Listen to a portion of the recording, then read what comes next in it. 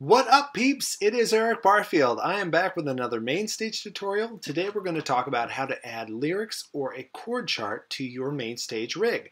So I've created this cool template that allows you to put a PDF or a PNG or a JPEG file or any really image file into your MainStage and use it for your chord charts, or you can just simply type in using the text and lyrics. Let me show you how to do each. First one, you'll want to select a patch. I'm going to just select the top patch for simplicity's sake. To add lyrics or written text, just click right in the middle of the screen, come down here and type in something like yesterday, all my troubles, blah, blah, blah, you know the rest.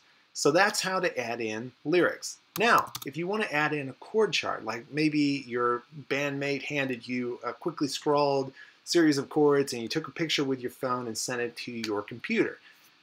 This is how to do it.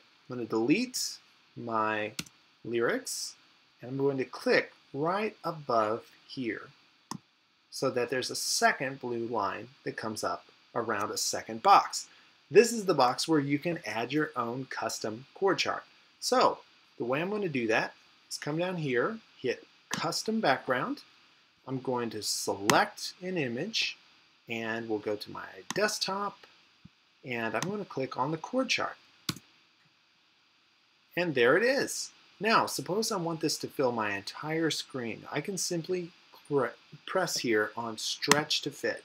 That'll stretch it out a little bit, and when I go to full screen mode, this shows up really nicely on the left-hand side.